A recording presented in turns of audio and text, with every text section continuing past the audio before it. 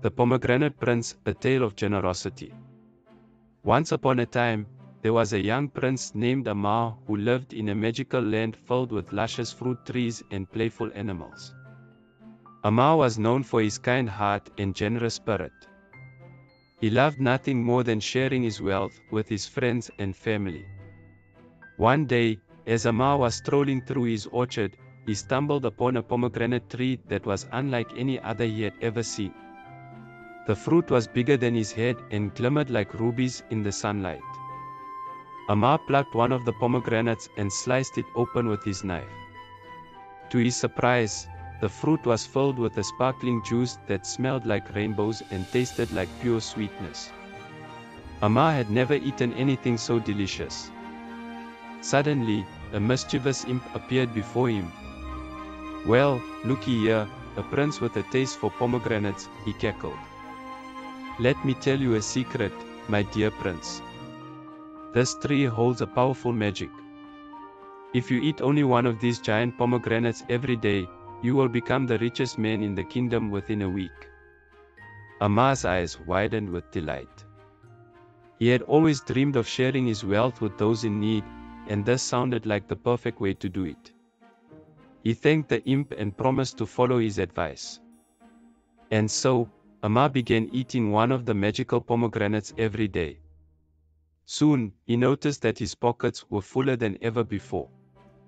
He spent his riches on toys and sweets for all of the children in the village.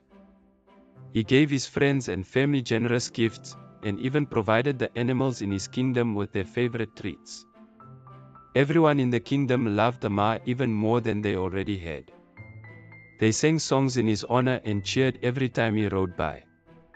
And yet, Amar was not satisfied. He knew that there were still many people in the land who were struggling to make ends meet. One day, he decided to bring his wealth to them. He loaded up his wagon with baskets of fruits, loaves of bread, and sacks of rice. He set off on a journey to the farthest reaches of his kingdom. As he traveled, Amar encountered more and more people who were in desperate need of food and shelter.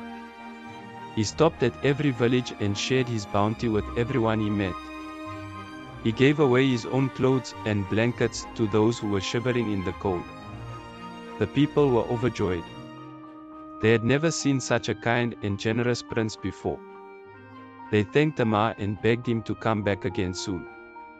And so, Amar traveled back across his kingdom, this time with a wagon full of smiling faces and grateful hearts. When he returned to his castle, he found that the pomegranate tree had wilted and died, its magic exhausted from his constant giving. But Amar didn't mind. He knew that the true magic wasn't in the fruit, but in the kindness that he had shown to his people. He vowed to continue his generous ways, with or without the help of magic fruit. From that day on, the people of the kingdom knew Amar as the Pomegranate Prince, the most loving and generous ruler they had ever known. And Amar knew that he had found the true secret to happiness in the giving of his heart. The end.